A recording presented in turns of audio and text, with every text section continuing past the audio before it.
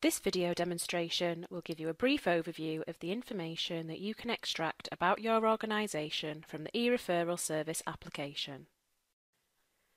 There are three types of information available to you within ERS itself.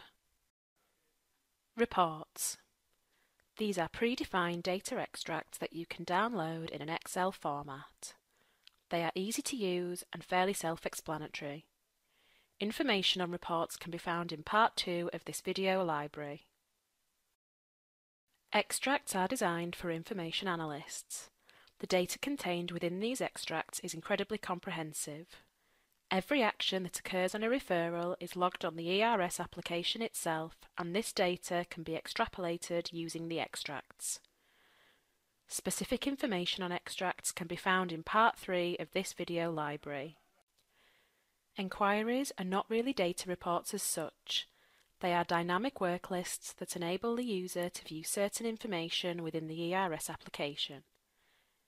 Information on enquiries can be found in Part 4 of this video library. There is also some information available on the e-referral service website. The link is shown here. You will find a link on the e-referral service website that can take you to the report section. We will cover the information in these reports in Part 6 of this video library.